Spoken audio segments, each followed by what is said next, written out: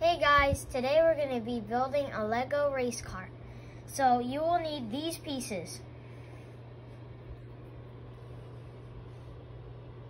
Okay, let's get started.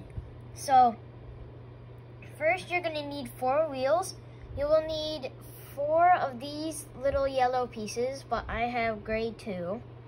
And then 4 smooth tires. You would put the little yellow piece inside the tire like this.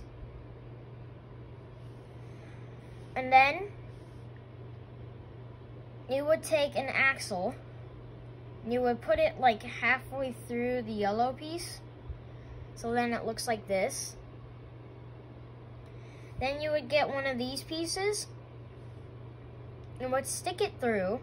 You would get another tire, which you would need to make 4. You would put that in, test spin, and then you would set that piece onto here. And then that's one axle, and I messed it up a little, 1 second. It's the wrong tire that's going away. Alright. And then you would do that twice. And then put that on the back. This one is not in all the way. And then that's your little base for your car. Next, this is like the top of the car. So you would take 2 of these wet little cheese pieces and you would put these here. And then you would put 2 more on the back. You would place that in the middle of the car. So right there. And then you would take your 1x2, put it in the back of the car. So then it's like this.